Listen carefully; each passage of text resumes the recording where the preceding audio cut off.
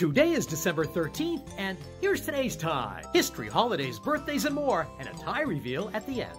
A different tie every day for more than a year now, and here are 5 things you should know from today in history. On this date in 1774, Paul Revere and Wentworth Cheswell rode horseback to Portsmouth, New Hampshire. They carried news and helped organize resistance to British warships. Those warships were headed to Newcastle to reinforce Fort William and Mary.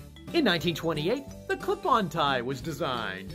In 1950, James Dean began his acting career. It was with an appearance in a Pepsi commercial. He went on to entertainment fame and founding Jimmy Dean Sausages. In 1961, the Beatles signed a formal agreement to be managed by Brian Epstein. Epstein went on to sign 2 more contracts with them and got them a gig on The Ed Sullivan Show. 47 years after his death, Epstein was inducted into the Rock and Roll Hall of Fame.